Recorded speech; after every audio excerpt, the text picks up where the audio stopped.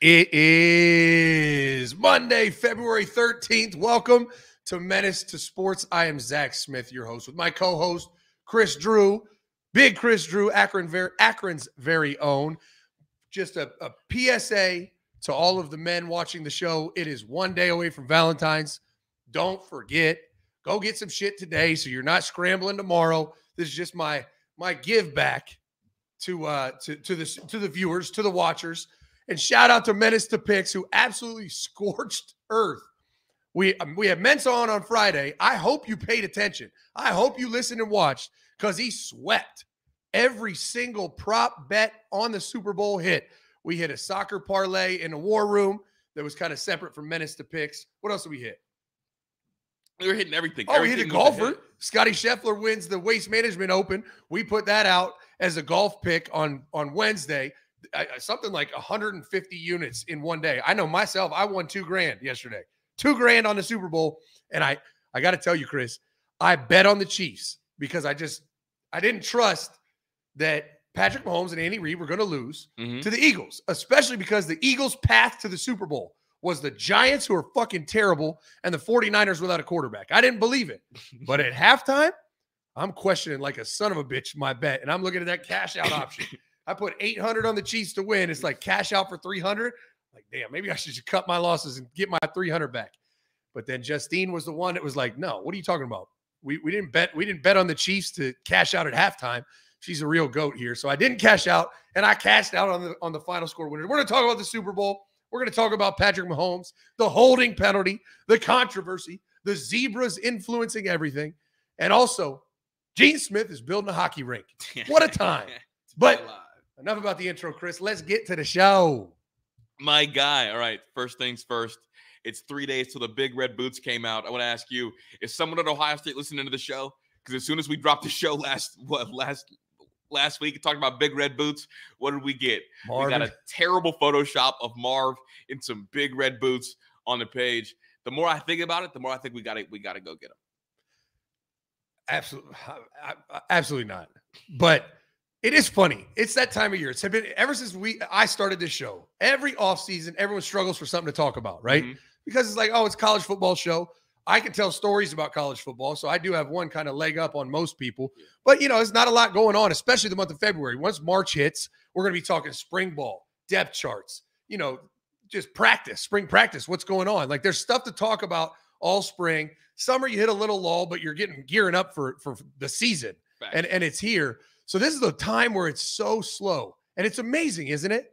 We do a show, and you see the little fucking articles go out everywhere. I love it. Buckeye beats. That's like we talked about Jaden Ballard eclipsed 24 miles an hour. Chris sent me a tweet today. Someone reporting that Jaden Ballard broke 24 miles an hour. It's like, oh, no shit. Where'd you learn that? He said rumor. I was like, oh, all right, that's what we're on. It is funny because some sites have not tried as hard in previous years to make it seem like it didn't come from you. I remember reading an article. The article opened up as Zach Smith said, and it's like, all right, like, hey, at least like that's your give credit, right? That's your flowers a little bit. And I saw our guy Rod Farver put in the chat, pitchers and catchers reported today. I'm a huge baseball fan. I'm a casual. Yeah, like I like watching basebal. If it's a big game, baseball more than basketball. Oh my God, yeah. Well, not just pro. I mean, I like at all levels. Yeah, I mean, my son plays baseball at a high level. I mean, travel baseball, whatever you want to call it, elite travel baseball, and he wasn't elite travel baseball at 9U, but he's played travel baseball for the last 5 years, and I love it. He loves it. I've dove into baseball, learned so much. I've been studying it like I want to be a baseball coach just because my kid plays it. And my daughter plays softball, and my younger two will also play softball and baseball. Although my youngest is a fucking savage. I mean, he's going to be a wrestler, football. Like, I don't know. He might be a power hitter. I don't know, but he's not like Cam is. He's an outfielder, middle infielder, pitcher, like can run decent. Like my youngest, Luke, he is going to be a catcher. He is going to, hit tanks. I don't know. If he plays baseball, he's going to be a meathead baseball player. I mean, hey, we can get him in the gym now. If he wants to start boxing, we can arrange something. He's going to do all that. Last night, we're watching the Super Bowl at one of Cam's friends' houses. One of our good friends. We're watching the Super Bowl in their basement. There's 3 13-year-old boys, and this 2-year-old is just fucking them up. I mean, like tackling them, choking them, like pushing their head into the ground. I'm like, this kid is a problem. Like Hasbullah, a true menace.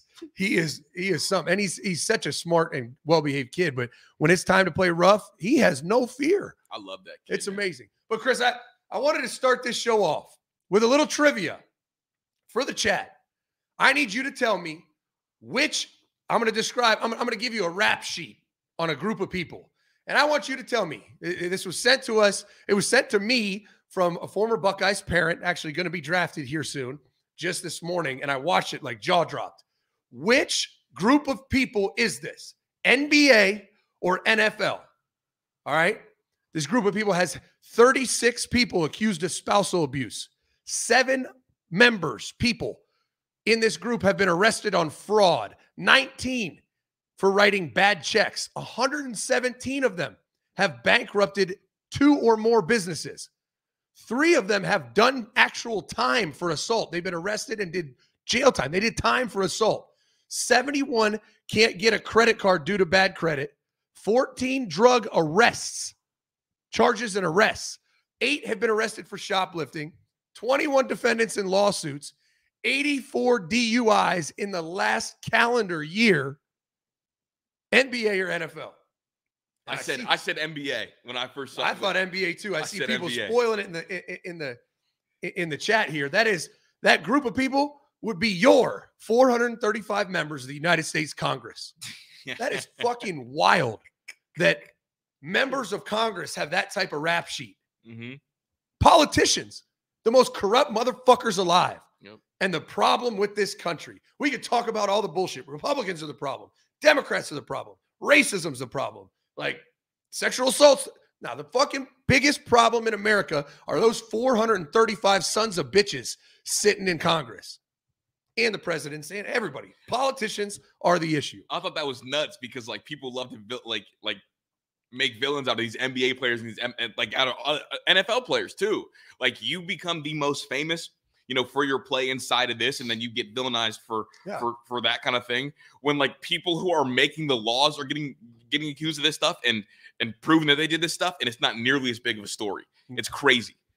It's crazy. I was blown away by it because I thought 16% of the people that are approving budgets and have insider info, insider trading, 16% of the United States Congress can't get a credit card. Yeah.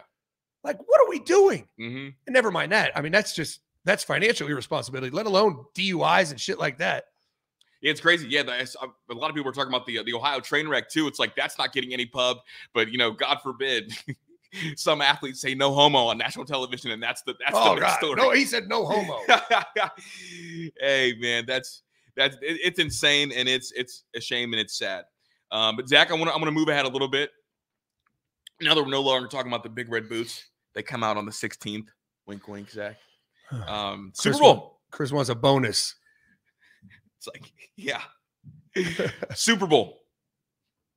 Really good game, I thought, and I kind of want your take on the game. It is a shame that game kind of came down to that penalty there at the end. But you know, a lot of general thoughts from this game. I kind of want to open up the conversation with like passing you the torch. What did you think watching the Super Bowl? I thought it was a great game. I mean, a great game all the way till the end. I think the referees interjected themselves like they have all year and have really in recent history, and they decided the outcome of the game. I mean, was it a penalty? Yes. You can't hold you can't grab his jersey in transition on a little pivot wheel. Like, and the DB even admitted that it was holding. He hoped he could get away with it. In my opinion, let him play. Exactly. Because pass is incomplete. They're kicking a field goal. You're going to see with 1:10 seconds left, can Jalen Hurts drive down the field and tie the game? Like, that's what we want to see. We want to see, can Jalen Hurts tie it up? And if he can't, the Chiefs defense stops him. The Chiefs are rightful Super Bowl champions. But I hate when refs get involved. It's just, it's absurd. Yeah, Zach, what was your opinion on the Devontae Smith catch and the late penalty on Bradbury? Thought you could put your hands on the wide receiver within the first 5 yards. You could be physical, but you can't grab him and hold him on the route, which it was. I think the extent of the rule is any contact other than grabbing, tripping, and contact to the head. Yeah, and holding. Yeah, right? You can't hold. You can play physical, but you can't grab and hold his jersey in transition. Like, you can grab and hold him and run with him, but if he tries to change direction and you tug him like a slingshot, and it was minimal, but it was a penalty. It is what it is. I mean, I'll tell you what though. The Eagles got the QB sneak down pat. Yeah, they do. Holy shit. The QB sneaks and the like the powers along the outside or whatever that is. The counters, the QB counters. Well, they ran a QB sweep for a touchdown, but those QB sneaks are 3-4 yards a pop. I really think they could just drive down the field and do that shit and score touchdowns every drive. And a lot of that has to do with Jalen Hurts. I mean, people don't realize like he's a guy that fell in love with powerlifting, and that's, you know, it shows because he's wide. He's got a wide back, strong legs. Like, he loves powerlifting, and it shows kind of on the game. I don't know if it's conducive to being able to win long term. It is interesting, though, kind of that they were able to make the Super Bowl playing like this, given that there is no super passing attack. And you know what else was atrocious? Was the field. And we played in, I think, 3 bowl games there in Arizona at that stadium where they have the real grass field. It's really cute. They can wheel it out so it can sunbathe. It can get a tan, and they can wheel it back in. And they spent $800,000 at a turf farm to buy that field. And every time we've ever played in it, the shit is fucking terrible. Yeah. It's not deep rooted. It comes out. I mean, the kicker kicked the kickoff and fell down, almost broke his ankle because the turf gave way. J.K. Dobbins fucked his ankle. It's terrible. On that field. Yeah. It's terrible. And when we played, I think it was the 2006 national championship game, Boise State had just played Oklahoma, and you walked on the field, and literally the field that Oklahoma played on was here. And then you know, 2 steps later, you stepped onto another field that was our field. They just put it on top of the Oklahoma field. It's awful. And I know they're trying to be cute with like real grass in a dome, but like that shit is terrible. And it's a disservice to the game, truly. And I saw this. Shout out Nick. Oh, my bad. Menace to picks, Friday picks. Mensa. He spent $70 on, did a 5-leg parlay and walked out with $1,100. This shit is for real. If you're gambling and haven't checked it out, the props alone are worth every penny. Then you throw in Mr. Sharp. I got a call from our Sharp bettor on Sunday. This is so cool. 2:00 on Sunday. He calls me up. He said, "Hey, thoughts on the over/under on the national anthem?" And I was like, I mean, my thoughts are over because he's a country music star. He'll come out with a guitar. He'll play. You know, it'll draw it out, the guitar aspect. And he was like, no, we need hammer the under. He was like, I'm looking for any book that has it. I'm trying to bet $50,000 on the under. I was like, what? Why? $50,000? Like, you have that big of an inkling on that he's going to go under? So the under at the time was 2 minutes, 7 seconds. He sang it, I think, in 2:01.99. So it hit by 5 seconds for the under at the time he called me, because he has an insider that played in a band with Chris Stapleton. Chris Stapleton has public anxiety, biggest stage he's ever played on. He said he is going to try to just knock it out, get it done, get out of there with a solid performance. He is not trying to draw this out. I was like, shit. Sure enough. They say fear speeds you up. It hit the under. So the Menace to Picks is operating different. And then, Chris, you got your happy 13th day of Black History Month from Gorky. We appreciate you, Gorky. Yep. Working our way to some big red boots. We're getting there. We are on the way. Zach, another thing that I thought was crazy after the game, there's like 2 different sides of Patrick Mahomes. And it's crazy because, he asked if Mensa's Gainwell pick hit. Over 10.5 carries, or I think it was over like 5 carries. Because I played it. Yeah, I played it over 5. Yeah. Pacheco was the over 11. Yeah. Both running back carries hit. They both hit. I think the Gainwell hit one in the first half. Like, it hit really, really early. Yeah. So shout out to him. But Patrick Mahomes, after the game, obviously wins the Super Bowl. And there's like 2 different universes with the Patrick Mahomes stuff. Like, you see Jackson Mahomes on one side, and then you see his dad's like talking about smoking on that Philly pack. Yeah. Why did Jackson Mahomes, while he was giving the interview, walk behind Patrick to do some, like, what are we doing? Like, he's a fucking clown, douchebag. Like, he is the epitome of a douchebag. I know people want to talk about he's flaming gay and all this other stuff. I don't care about that. Like, I said it on JB's show this morning. He's a douchebag. And my biggest problem with him is he can't dance. He's an awful dancer. It's like if you were this flaming douchebag that was out there dancing, but you were just hitting it, it'd be like, the guy's a good dancer. He's flamboyant and a douche, but he's a fucking awful dancer. He's obnoxious. If I'm Patrick Mahomes, I'm not giving him tickets to anything. Well, it's just like, my brother just won his 2nd Super Bowl. He is now going to enter rare air, and we're getting ready to talk about it, because now for Patrick Mahomes, it's not, for me at least, I don't know how you feel, it's not going to be about the Hall of Fame. It's not going to be about being considered one of the best quarterbacks in the league now. Right now for Patrick Mahomes, and kind of the projection is we are climbing a mountain. And I got this dude behind me taking one of these mountain climbing moments from me. And that's what really frustrates me, especially because Pat's dad does it perfectly. Pat's dad will give you one line every 8 weeks and then out. Doesn't want to be a celebrity, not about me, not about building his brand. If you're Jackson Mahomes, it's like, you don't have to build a brand. Your brother is generationally wealthy and obviously taking care of you. So why are you taking moments away from him? Like, go run his fucking CBD shop or go run his car dealership and get paid a big amount of money and it's all good. I don't know what, and never mind that. Like, I get it. You want to build your own brand, stand on your own 2 feet. Who the fuck wants their brand to be one of the most hated douchebags in sports? Because that is what his brand is. Might be the most hated douchebag in sports. And that's good. Hey, power to you, man. You're building a brand. People know you. I want to ask about the Eagles. The Eagles obviously made it to a Super Bowl. Jalen Hurts, there's a lot of opinions about him, about his future. I'm questioning. Question for you: how much do you think he's worth as a quarterback when his rookie deal is up? Like, how much would you pay him? And do you think the Eagles can get back to the Super Bowl when he's not on his rookie deal anymore?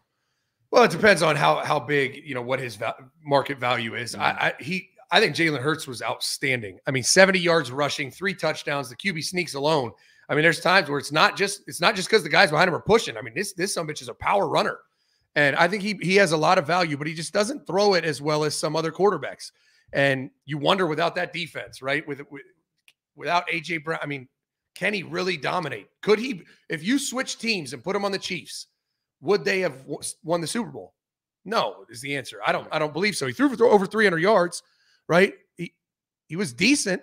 I mean, he had a QB rating over 100. Right. I thought he played well. I don't know that he's in that upper echelon of quarterbacks when it comes to throwing the football. No, I know he's not. But he has a lot of value on the ground. A lot of value. It's almost like Russell Wilson when he won his first Super Bowl in Seattle. Obviously, you had like Legion of Boom, you had Marshawn Lynch, you had a really dynamic run game. Like, you had a really good roster, and they were able to win because of that, like that. And then after Russell got paid, now Russell had to go prove that he was a really good passer and was pinpointing dudes up. But now we've seen, another quarterback in that system do well, and we've seen Russ obviously fall off. So I do think it's really interesting. Our guy Jeremy in the chat reminds me of Dak's situation as well. Yeah, really good roster, but like, is he worth paying over $25 million a year? Because when you do that, all of a sudden you get one good receiver. I mean, the answer is no, right? Jalen Hurts can be very successful in the NFL, but he needs those pieces around him. So if you're going to pay him that kind of money, you can't have the pieces around him. He's not worth that kind of money, right? He's only worth that kind of money because of the roster that you no longer could have if you paid him that kind of money. So the answer is no, but it doesn't mean he won't get it somewhere. Right. And it's kind of up for discussion. For me, at least, I've always told you, I don't believe in signing a quarterback to over $25 million if you don't make it to an AFC or NFC title game on your rookie deal. Like, I won't do it. I don't believe that you deserve that second contract unless you do that. Yeah. So it is interesting. Well, and it bodes the question, right? People are talking about Pat Mahomes, and now he's entered that rare era. You even said it. He's a multiple Super Bowl winner. And kind of the problem I have with how we evaluate quarterbacks in the NFL is that. And I think Patrick Mahomes is great. I think amazing. If he could, I mean, he just continues his career like normal. Doesn't even level up. Doesn't like break a bunch of records. Like, if he just continues down this path, he's a first ballot Hall of Famer without a doubt. But here's my issue with you. You talked about it. Peyton Manning or Tom Brady. Well, Tom Brady has 7 Super Bowls. Okay, relax. You tell me who's the best quarterback on this list. Brad Johnson, Mark Rypien, Jeff Hostetler, Doug Williams, Jim Plunkett, Trent Dilfer, Dan Marino. Dan Marino. He's the only one on that list that hasn't won a Super Bowl.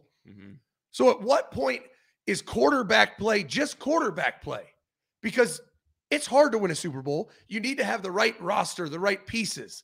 And there is something to be said about being able to win it all when you get to the doorstep. Yeah, like having the clutch gene. But to sit here and say that fucking Jim Plunkett is better than Dan Marino because he has a Super Bowl ring, it's just absurd. It's absurd. Yeah, and then here we go, Zach. Like, who's better all time, Aaron Rodgers or Eli Manning? Aaron Rodgers. But who has more rings? Eli. Yeah, so that's kind of what we're looking at and thinking about. And before the show, I brought this up real briefly. I consider Tom Brady the greatest ever, but I also know it's not fair because I think that when him and Peyton Manning were both in their prime, I thought that Peyton Manning was a better player. Yeah, and I don't disagree. And I think you can say that and then kind of start to understand. Now, I still have Brady as the GOAT, but I just think that that's kind of an important thing to think about. Yeah, for sure. Justin Fields is a poor man's Jalen Hurts. That's cap. That's big cap. Justin Fields, I mean, similar running ability. Justin's more of a home run threat. Jalen probably offers a little more in the power run game, but Justin's a better passer. He is. He's just a better passer. I mean, if you put Justin Fields on the Eagles, they certainly get to the Super Bowl, and I don't know if they win it, but he replicates the same success. I mean, that you talked about that path. Yes. Yeah. Like, absolutely. Yeah, like, absolutely. Yes, Justin Fields would beat Daniel Jones and whoever, not even Brock Purdy. No.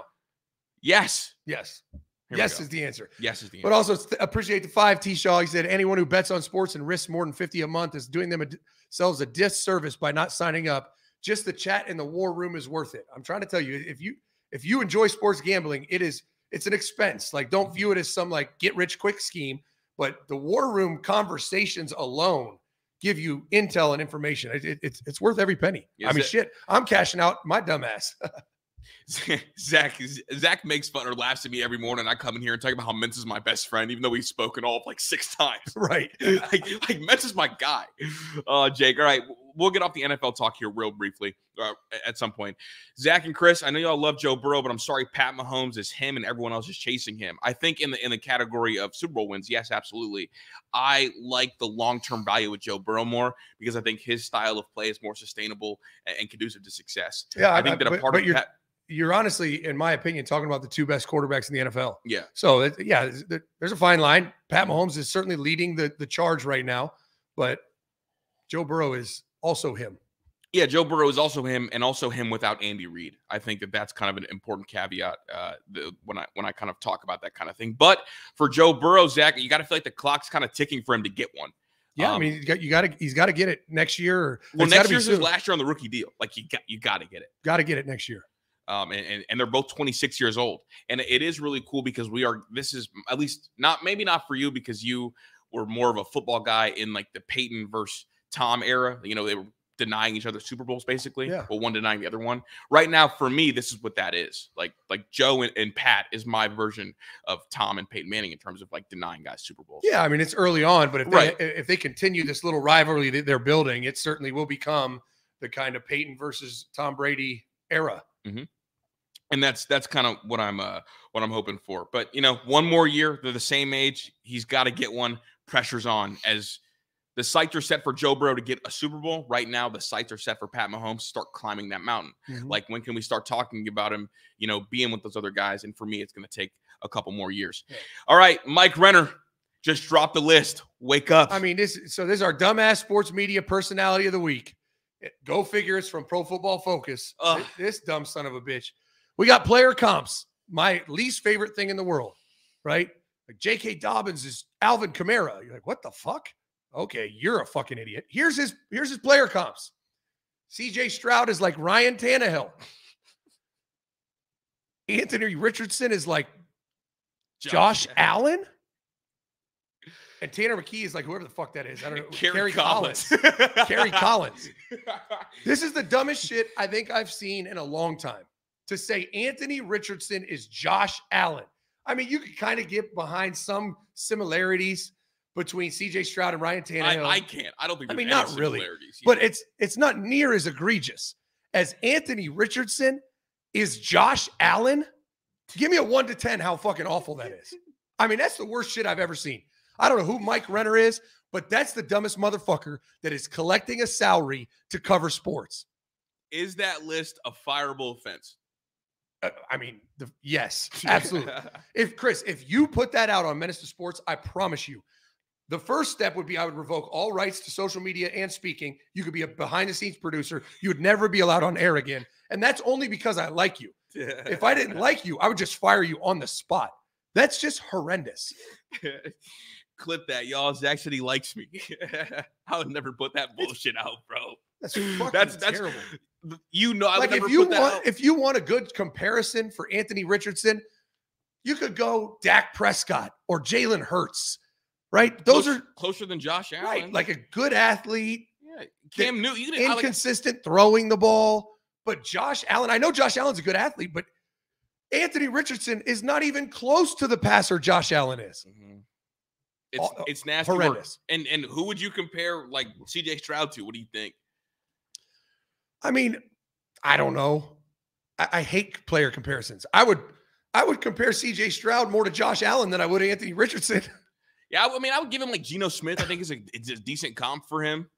Yeah, I think CJ's ceiling's higher than Geno's, but maybe Matt Ryan, maybe Jared Goff. Like it just feels like instead of picking a quarterback that thrives in like a power system that was an X wide receiver that like hands the ball to Derrick Henry, comparing him to Ryan Tannehill just feels goofy. Yeah, it does. It does. Like, what are we doing here?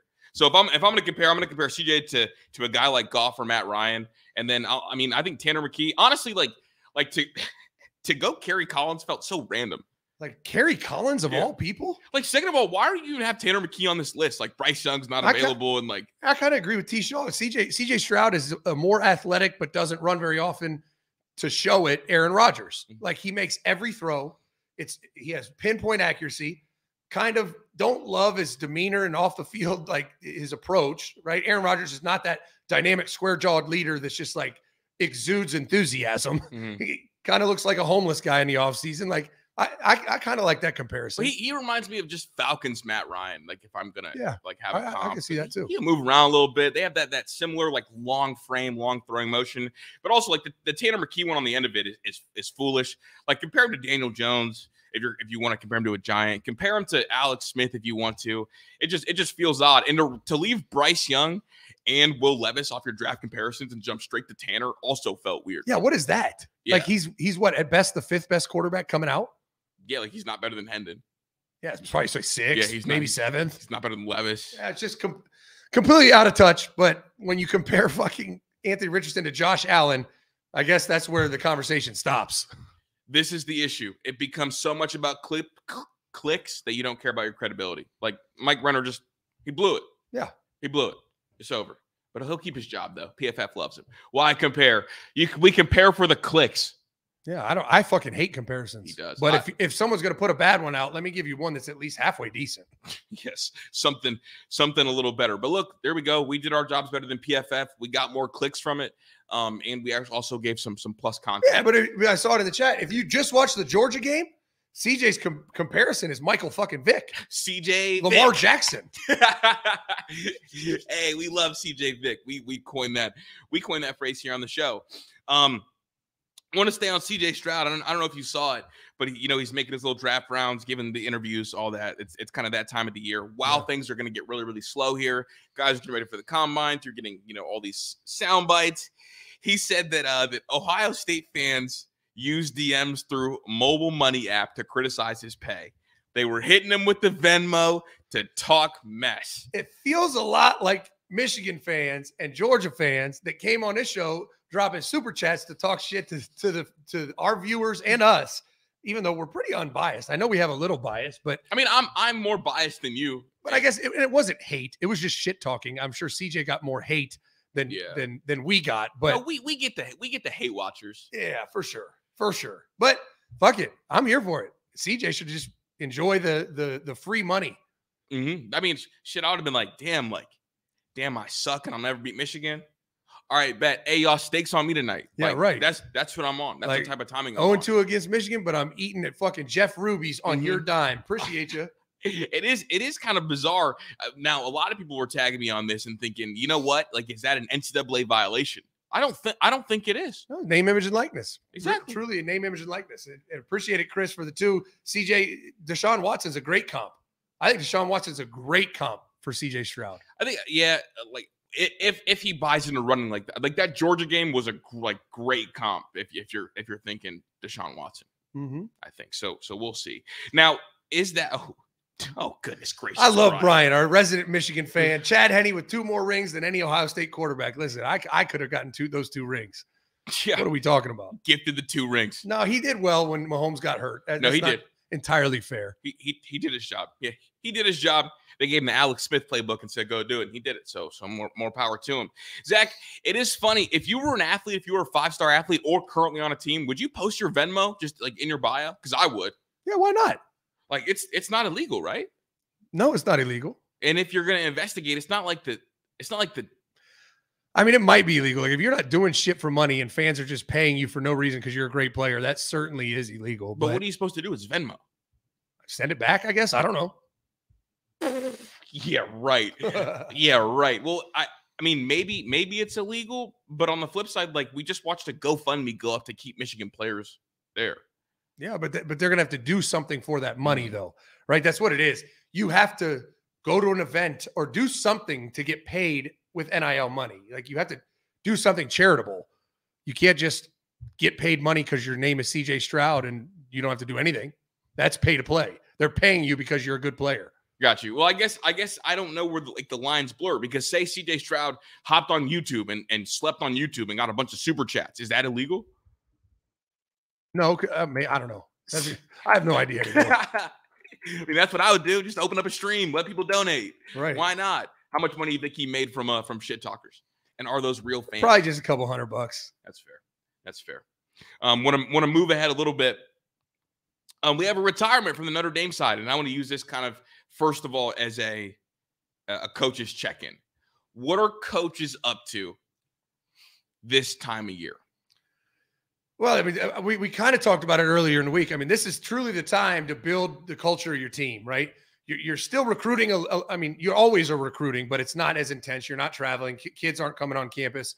And you're truly going through the off-season program with your players. You're doing classroom sessions, teaching them, especially young kids, just trying to level up their football IQ, teach them the offense better, like go through their individual cut-ups to work on their fundamentals. You have drill sessions with your kids. You know, after a workout, you'll get 15 minutes of individual. You're in the weight room with your players as they, go through this grueling winter program, trying to build culture and develop those players. This is truly that intimate time that coaches have with their players. Probably the most intimate time outside of season in a very different light. This is all about development. Season's all about winning the game, right? So this is a cool time. I mean, you go through winter conditioning and then into spring ball, and spring ball is a little different because you'll have kids visiting to a Saturday scrimmage.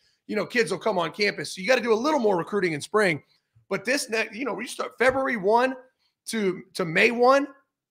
That is the most critical. That's the meat of development. Outside of training camp, that is the time where you are solely focused on developing your players. How do you teach a kid the playbook more? Like, or especially like guys who are early enrollees, like how do you build the blocks for teaching a playbook? Is it more just kind of sitting them through and going through it? Because a lot of times I think about when I was in math class, kind of struggling a little bit.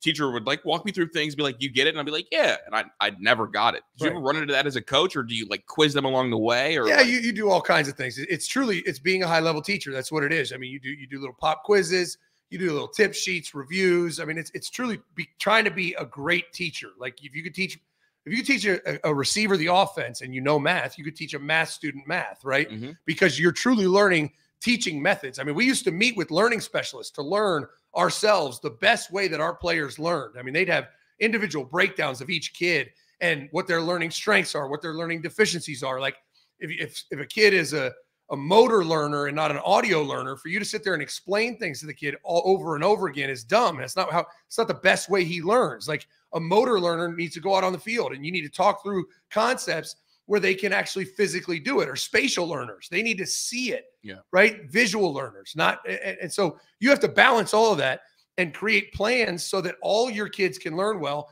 And to be a great coach, you have to teach at a conceptual level. Bad coaches say, all right, on this play, you run this route. It's like, okay, I can memorize that. Well, that's what I was going to ask. But I don't understand it as deep as if we say, all right, here's the concept. Here's how it works. Here's what every route does and how they all relate to each other. And here's why it's so critical that you're here, do this, the details of it, and the why behind it.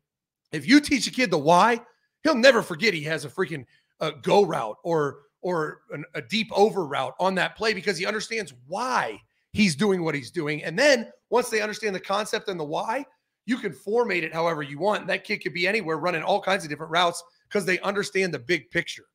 So is more of running the route tree, is that more about understanding more advanced concepts or the physical actually doing the route tree? Well, it's both. It's a combination of both. Gotcha. I mean, you got to become a master at each individual route in your route library. And then you have to know when to apply it and why to apply it, right? Those are kind of the three things you need to learn, like how to run the route at a high level and all the conversions. Mm-hmm. And then when you have that route and why. If you can get those 3 things taught and they fully grasp and understand it, you could truly level up.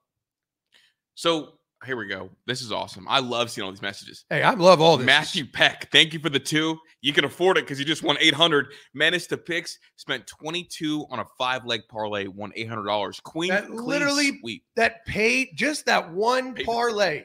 Paid for Menace to Picks for 20 months. That's why it's worth it. Crazy. So a receiver gets on campus. I'm Carnell Tate. I walk in the door. You're Brian Hartline. What is the first route you were teaching me? Well, we're going to start with formations. Okay. Teaching you where to line up. I mean, that's the get-go, because here's the thing about it. This is a process, right? If I come in early and I'm going to go through spring ball, if you learn the formations, you'll get to the right spot. And I could be behind you, reminding you what route to run, giving you coaching points as you go. You got to get lined up first, right? And it's truly a bullet point list, a prioritized list of, all right, start with formations. Where do you line up? And then you go to routes and understanding routes, because splits change, like how – you could call a formation and then you say, all right, I line up on the right on this formation. It's like, all right, but we call this concept. You need to learn the concept and learn what you do with your splits, because you might change them for spacing. And so you start with formations and then you start teaching concepts and routes. Heard. No, I got you, I guess. And then the next question is more about what routes do guys come in that need the most work? Like a lot of, I see a lot of high school guys come in with like kind of the footwork training, like the Instagram trainer routes. Yeah. Like how hard is it to break those to the point where you snap off a route? I came in today and I was talking to you about AJ Brown, how he's so big and the way he snapped off that slant route right before the half and was able to cut it outside. Like you don't see guys doing that because so many guys are worried about the speed ladder and like no, it's every route, but it's every route. From releases on go routes that are atrocious because of Instagram and poor high school coaching, all the way to slant routes, just take a baby steps and not understanding coverages and how to run slant. I mean, it's every route. Every route you could run, it's like blow it up and start over and build a foundation for every route. Got you. It's wide receivers that come from T offenses. I mean, I see Julian Fleming is kind of built like AJ Brown, but we haven't seen him snap off a route like that ever. And it would be absurd if he was ever able to. So, all right. We have a retirement. Henry Highstand has retired from Notre Dame football. He's done. Widely considered one of the best offensive line coaches ever. Did this surprise you? And how big of a deal is this for the timing surprised me, but he's been an offensive line coach for 40 years. Crazy. 1983 was his first year coaching, and it's 2023. 40 years he's been an O-line coach. He is an absolute legend in the coaching circles. I mean, one of the best O-line coaches to ever do it. So he deserves his flowers for that. I mean, he was the Notre Dame O-line coach from 2012 to 17, then went on to coach at the Bears, kind of took a year or two off, came back last year to be the offensive line coach at Notre Dame. The timing surprised me. And I don't know the reason. You would think if he was going to retire, he'd retire after the bowl game, right, and we get the coaching search on. But I wonder how much of it had to do with a coordinator opening and who Marcus Freeman might be hiring at that coordinator position, right? Because it's an odd time, February 13th, to retire. That's something you do on January 13th. Like the timing was very bizarre. And it's either that he wasn't really feeling the direction, been coaching 40 years, I'm ready to hang it up, or it was kind of deceiving with the offensive line recruits to say, all right, get through signing day, and then you can hang it up. Mm-hmm. You think he got passed up? You think that was kind of a feeling that he feels like he's getting passed up? This is a 40-year offensive line coach. I don't think he had any aspiration to be the offensive coordinator. At that point, you're just one of the best line. It's like Larry Johnson. Larry Johnson doesn't want to be the DC. At this point, he might have 15 years ago, but at this point, he loves being a defensive line expert. Yeah. That's what he wants to be. That's what his legacy will always be. No sense jumping into a coordinator role like Kerry Combs did and, tarnishing your career. Like, just be the best D-line coach that ever lived. Be the best O-line coach that ever lived.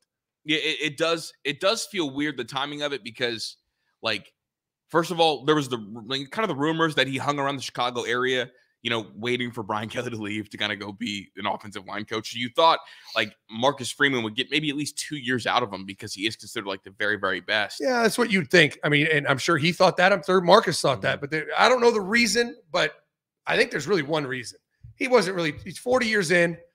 Not in love with recruiting anymore. That was my next question. He's looking at a coordinator change and saying, this is a little too much. I'm good. I'm done. Yeah, that's a big thing. I do think we're going to see a lot of coaches like around that age retire sooner than they kind of would previously because of how much of a war zone recruiting's been. Like recruiting has been, it's a war zone now. Well, especially for the older and guys. that's the other thing. I mean, when he signed back up, NIL was like a baby, an infant. Yeah, we didn't know what it was going to grow up to be. It grew up to be a school shooter. Like he's like, fuck this, I'm out. I thought it might be a good kid, an honor roll student. This is a fucking mass murderer. I am out of here.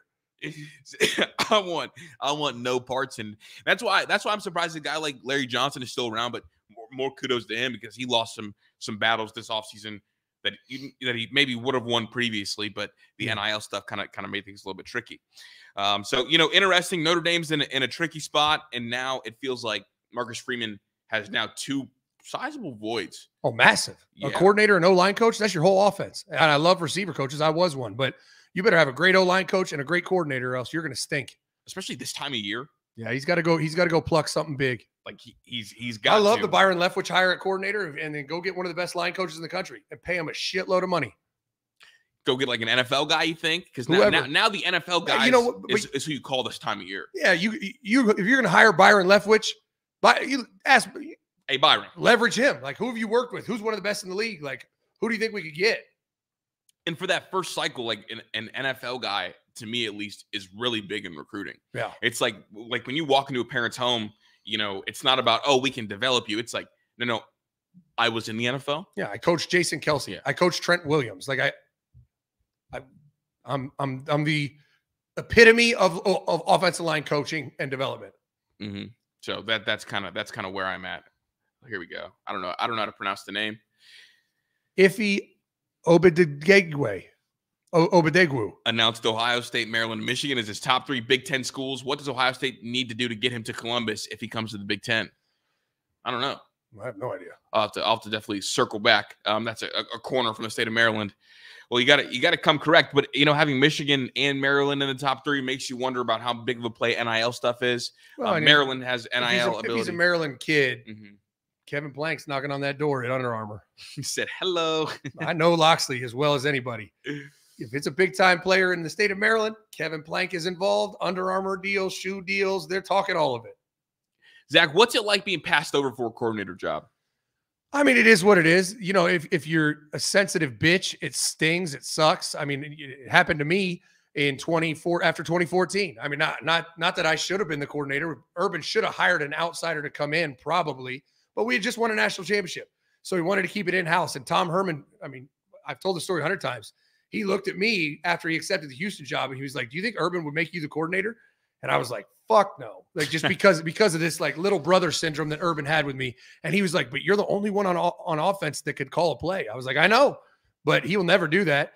So I guess I kind of got passed over, but it was not realistic. I was young, and he was not going to do that.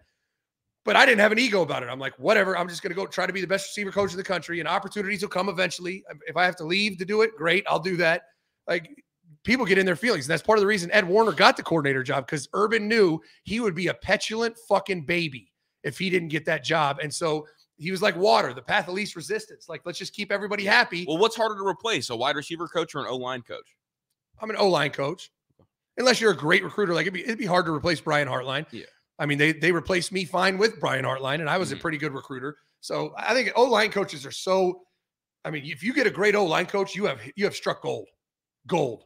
Yeah. Well, I mean, they were able to, replace stud with Justin Fry and capacity as well. So we will see about that. It is an interesting kind of point of discussion, interesting topic, just because like if you had been with Ohio State, Zach, for say 10 years, or you were had been all over the place as a wide receiver coach, to get passed over would be hurtful. And we've seen kind of, schools avoid that drama by promoting a guy like Hartline, by promoting, their big, young, hotshot coaches. Yeah. And Alex just threw the super chat in there. Rumor is Utah OC is the new ND OC per Cover 3 podcast today. Well, if that happens, that is the most underwhelming hire and no splash. I mean, guy that I forget his name. He was coordinator at Vanderbilt and then Utah. It's like, I mean, he might be a great coordinator. Maybe, maybe he really knows offensive football, but that certainly isn't a splash hire. Zach, I don't want to spend a lot of time talking about Ohio State basketball, but I thought this was an interesting discussion for this time of year. They lost again. They've been really, really bad. Awful. It's comical now. It is. And forever back, we saw CJ Stroud made a joke about, yeah, we would probably Like, we could probably beat the basketball team if we had our own starting five. My guy Ron, after Ohio State lost, just dropped a video with the potential Ohio State starting five if they were to play, basketball team versus football team in hoops. It's CJ Stroud, Josh Proctor, Jaden Ballard, JT, and DeJuan Jones. Zach, if we had 5 games to 21, do you think Ohio State football team could beat them? No. One time. No, you think the gap is that wide? Yeah, I mean, these kids, just because you were a great talent doesn't mean you understand basketball as well as a bad team. And they're a bad team at this level of college basketball. Like, they might be talented enough if you train. But they're meme level bad. You give them 3 months to train, play together, they're getting one of those games. Yeah, I mean, okay, so if you're going to give them 6 months to learn high-level basketball and how to move and plays and all that shit. I don't know basketball, but whatever the fuck they do, pick and rolls and suicides. Run your fucking suicides, touch the foul line, all that shit. They probably could hang with them. But if you just rolled them out there to play a game, no chance. When you recruited athletes, Zach, how many athletes do you think could have contributed on the basketball side if they needed to? Well, you talk about elite receivers or elite corners. They could, the really fast ones could be great defenders. I mean, Paris Campbell could have been a great basketball defensive player. I watched PC lock some shit up back in Akron. No, he ain't scoring at will. So I don't know. I can't really think of one off the top of my head that I coached that could have, just because that's a different skill set to be ball handling and all that. Yeah. A great defender, though, but there would be a handful of them. I think you could get like 4 good defenders, and then the one thing would be like, do you have 2 guys that are capable of scoring enough? Yeah. Is kind of the question. It's like, can DeJuan Jones be in shape enough to give you, 10 and 10? Yeah, like I saw in the chat, Malik Hooker was one that I think could. I mean, he was a fucking hooper. Yeah, no, for sure. Josh Proctor was a hooper too, really athletic, but can he score against Sensabaugh? I think if you take Sensabaugh to the Ohio State picture, I think it looks better. But then you think about the Ohio State basketball team. I mean, some of those guys were scoring like 30, 40 in high school. Right. Like, I don't know if any of our guys were doing that except for DeJuan. Quick stat check. How many does Bronny average a game? I think around like 6 this last year per Google search. I don't know if you guys know that. Bronny James, the superstar recruit, he averages like 6 points a game. Yeah, he's not averaging near the number that you would think, just based off the highlights. I saw somebody clip the tournament of him dunking or whatever, and it's like, in this game he scored 4 points. Stop trying to build this up to something it's not, because we're going to set ourselves up for a massive disappointment if he's not scoring at the next level. So I don't know, and maybe his game logs need updated. I admit I haven't really watched much. The couple games I have watched, he hasn't scored more than 15 points is what it is, Chris. Is it? Pulled it up. That's from 21-22, so that's 2 years ago. I don't even know. Oh, got you. What team that? Sierra Canyon School in California. Yeah, I just looked at a more recent Max Preps thing, and those things never get updated, or if it's even done correctly. But again, 15 points a game in high school is nothing when some of these guys, you see their average. Luke Kennard averaged like 36 in Ohio. Crazy. Like Joe Burrow averaged over 20 for Athens. So, I don't know. It is what it is. This is interesting. Jonathan, thank you for the 10. Never in a million years that I think Alabama would be ranked number 1 in men's basketball, while Ohio State is in complete shambles. I wish Gene would have never given Holtman that extension. Well, there's no doubt, and especially given extension in a cash-strapped time where now you can't afford the buyout. But guess what they can't afford, Chris? Ice hockey rink. They're doing fundraising actively right now, priority number 1, to build a new ice hockey rink on campus. Ugh. What the fuck are we doing? The optics are bad. It just doesn't make sense, right? Like, I love that Ohio State has 36 intercollegiate sports. I do. I think it's great. I think it's great that they shave a little off of football to fund a women's rifle team or whatever the fuck they fund. But at a point in time where you borrowed $48 million from the university because you're cash strapped, you're in such a deficit from COVID, you won't play nice with NIL collectives because you don't want to lose the donor money for projects like this. So now it's at least impairing Ohio State football, right? Yeah. The recruiting budget is not near the top 10. You're raising $3 million to build an ice hockey rink for a program that is not going to bring in a penny. Georgia spends $5 million a year on recruiting. Alabama is up above $2 million. We don't have the money for any of that, but we're going to spend over $2 million on an ice hockey rink. It's going to be great, man. That hockey team, for all their parents, there's going to be in a nice facility. Like my boy Q texted, and he was like, you know what? Like, fine, they could throw that on the ice hockey rink. But if the new if the new stadium or new football facilities don't at least 10 times more than that, throw a riot. Yeah. Well, listen, you spend that money when everything else is well funded, right? Correct. I'm not saying you don't fund the sport. No. What is the cash cow to Ohio State? Football and basketball kind of was at one point. So can we upgrade them first, and then when the money starts hitting, then upgrade other stuff? Well, that's the thing. When you're cash strapped, you don't do this frivolous spending on a fringe sport, right? They have a place to play hockey right now. Yes. You're fully funding their program, scholarships, uniforms, all of that. Do they need a top of the line ice rink when you're strapped for money? You just took out a loan. It just doesn't make sense. Like, that's truly like, oh man, I'm in debt bad. I'm going to take out a second mortgage on my house. And the next month being like, I'm going to buy a fucking four-wheeler. Like, for what? You don't need a four-wheeler. You just had to take out a second mortgage. Now's not the time. It's great to buy a four-wheeler when you can. This is like those whatever 7 members of Congress that can't get a credit card. Like, what are we doing? Bad timing. It's like, damn, I need a laptop for school. Let me take out a loan, but I'm going to go buy big red boots on Friday as well. Right. Like, no, we're not doing that. No. Like, that is a luxury item. Like, you're able to upgrade all your other sports because your football is taken care of. Your football is the mortgage. It's your house. It's your house. Why are you buying a 75-inch TV when you can't fill up your car with gas? Well, that's what it is, right? You're going to get your house repossessed because you're taking out loans to buy excessive shit that you don't need. It's just it's not that they're building the rink. I don't have a problem with that. No issue with it. It's the timing. Right now, you're strapped for cash. You're telling donors, hey, have a conversation with me. We'd really like to see what your goals are and what you want to support. Trying to pull them away from NIL collectives and to keep it in your budget so that you can fund an ice hockey rink. Yeah.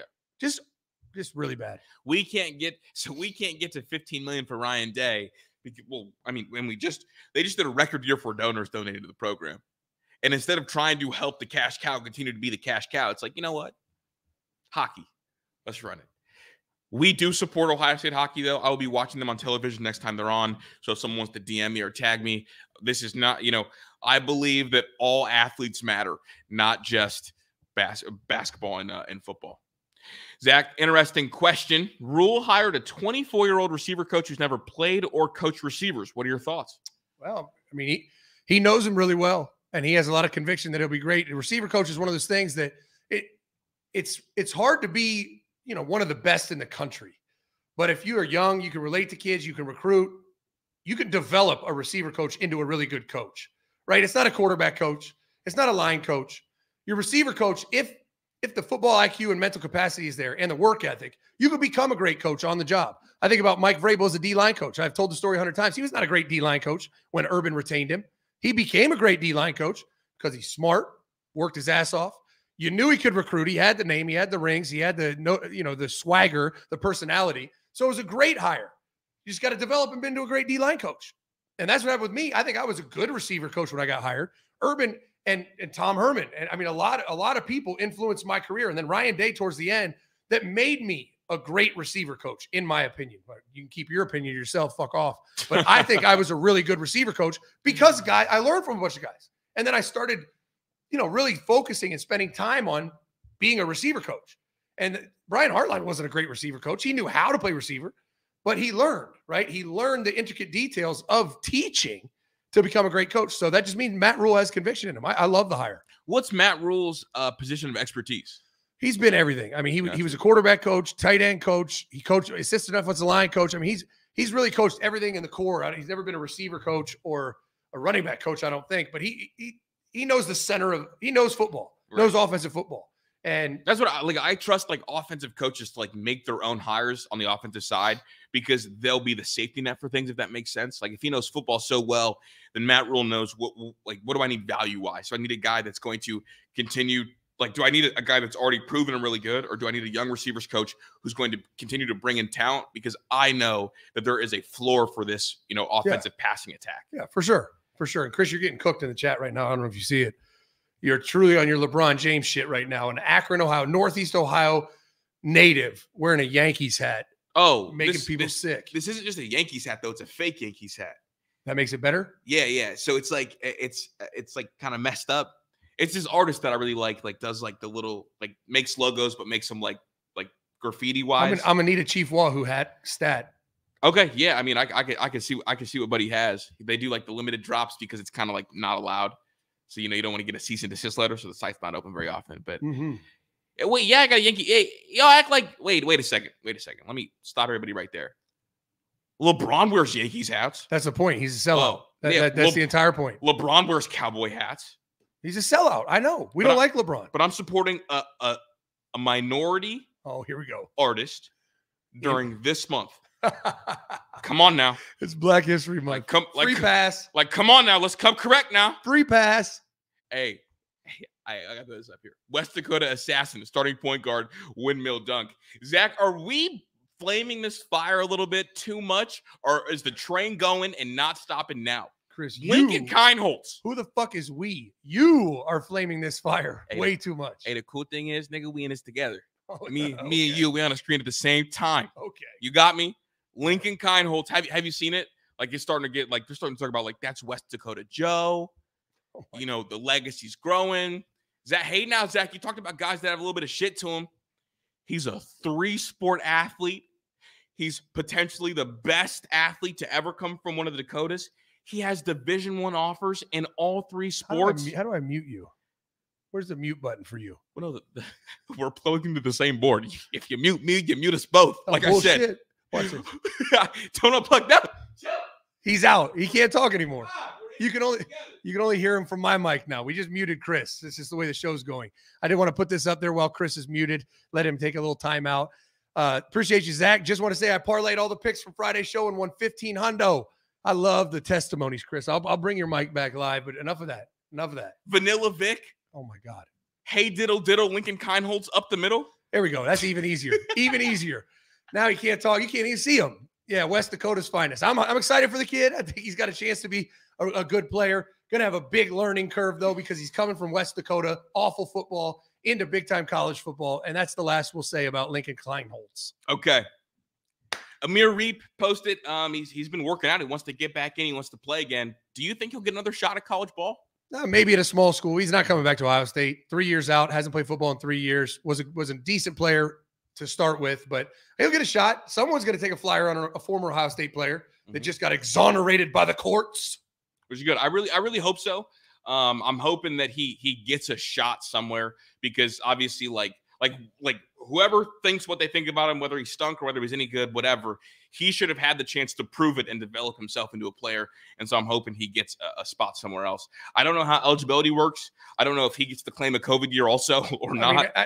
I think he'll be fine. One, he can get a petition. They certainly will grant that petition. Yeah. And two, the NCAA doesn't even care anymore. These kids are coming back for their 8th year. So he definitely can play by hook or by crook one way. COVID, whatever reason he wants, or the fact that he was just drugged through the mud for 3 years and wasn't touchable for a college football program. He'll be able to play if he finds a team that wants him. Yeah, the way some of these teams have played defense, like I watched Middle Tennessee State take Miami up top from the 2-yard line. So there's a lot of schools out there that could use a corner just to get it. Neither of them are corners. Relax. Both of them are safeties. Neither of them are corners. Well, they had him at, I keep saying that. I know it's like the whole Shaun Wade was a slot corner thing, and he was like Shaun Wade's backup. So I guess that's more of a nickel safety. Yeah, he's a safety type beat. Both of them are safeties. Yeah, I hope he does get a chance to play. Good news: Cameron Babb, staying at Ohio State, is program coordinator at the Eugene Smith I love it. Leadership Institute. I don't really know what that is, but it looks like a great headline for Cam. He launched the Leadership Institute, basically, where they're teaching leadership classes on campus. People can sign up for the classes. Really, I think it's a cool deal. Urban was a part of it. Cam Babb's the perfect person to become a part of it from just his stories and how strong of his character. And he's a great speaker, faith-based. I mean, everything about it. Just phenomenal hire. Awesome for the program and awesome for Cam Babb to have that opportunity. There it is. I'm really happy for Cam Babb. He's one of my all-time favorite Buckeyes, and anything that's good for him, I will absolutely no doubt. And I want to throw this in here, Chris. Just a reminder: our partners over at Manscaped. Whatever you want, the performance package is outstanding. The new beard trimmer they put out is outstanding. The nose hair trimmer is top of the line. Everything they do is top of the line. And if you want to go to manscaped.com, promo code Menace, you get 20% off and free shipping. So I wanted to remind you, I really wanted to put her on the screen, but I wanted to remind you that promo is still going. Our partners have that promo code kicking you 20% off and free shipping. So go grab that while you got it, because it's truly high end product. Oh, Zach, get us out of here. Okay. I just want to put the other one up real quick. Sheesh. That's the one. Oh, I love boobs. Anyways, I appreciate you, Menace Army. Menace out.